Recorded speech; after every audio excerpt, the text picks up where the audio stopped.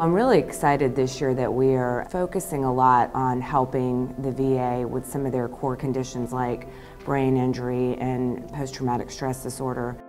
The product portfolio that we offer to the federal government is the same that we offer to the commercial space, but it's a lot more along the lines of trying to figure out how we best integrate into their solutions and service lines and how their needs differ.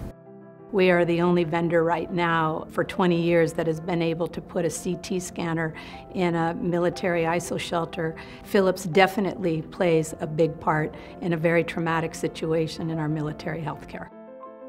When I go into these Department of Defense military bases and hospitals, and I see these soldiers, sailors, airmen, and Marines who are being treated there, I've been there. I've been that person being treated at an aid station, at a hospital. So's my family. 2 of my young children were born while I was in the military, so we've had that experience where even our family is being taken care of by the military healthcare system. And then going into the VA side, I mean, you see patients who've been out for a long time but are still battling different diseases, chronic conditions.